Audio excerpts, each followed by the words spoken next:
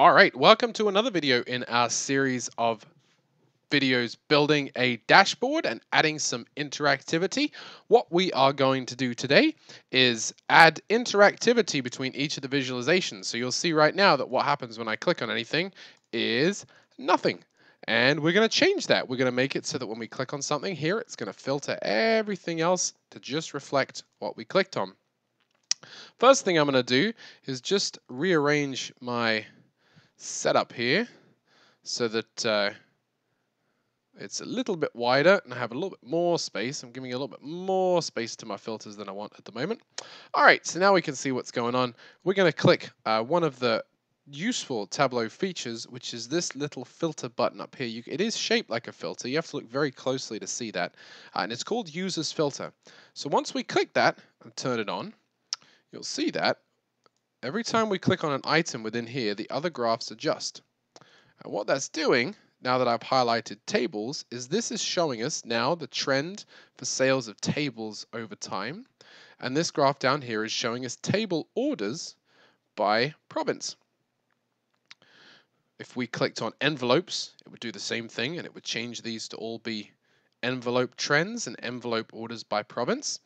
The great thing about this little button up here is we can also use office supplies, and it's going to highlight all of the office supplies or all of the technology. We can also select by holding control, so we can take binders and their associated things. We can click on labels and add rubber bands and maybe paper in there as well, and that's going to give us all of those, and then we can click off everything and we can get it back to everything. So that's a great little feature. So we're going to turn that on for all of our graphs here. So I've turned it on for province. So now we'll click around. See, look, now you can get the orders by province. We'll turn all of those off. And then we're going to click up here and we're going to do the same thing with this. And now if we click on any of the years, you'll see that the graphs at the bottom filter for the year. If we click on the quarter, this is going to show us just Q3 2010, just Q4 2010, etc., etc. So that's how you add basic interactivity to your dashboard. There's a couple of ways you can customize it, and you do that by going up to Dashboard and selecting Actions. This is what's called a filtering action.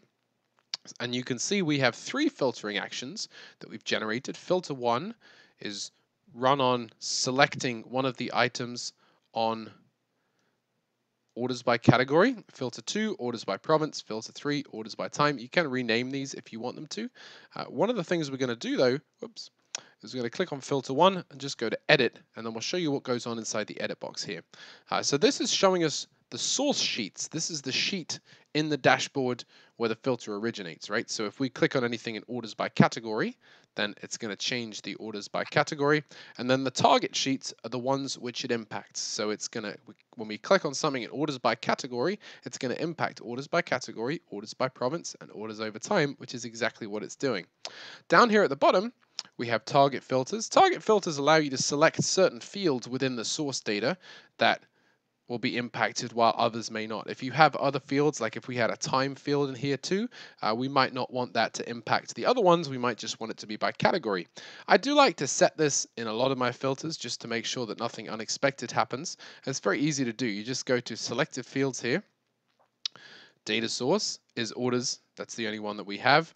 And then we're going to select the product category. And then the target, so this is the source, is going to be the product category. That's the ones at the top. And then field is going to be product category for the target down at the bottom. It's going to add that as a line. Then we're going to add another one. The second one is going to be the product subcategory. Remember, we were filtering on that too.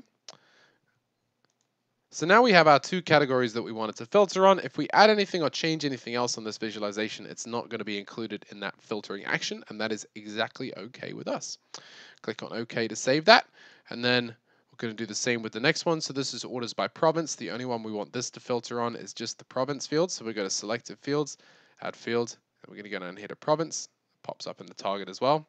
Select OK. And then in the last one, the selected fields in this one, because it's a date, we want to be a little bit careful with it. But we want order date and order date. And then we're going to click OK.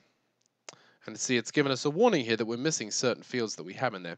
And the reason for that is because we actually have to add a filter within here.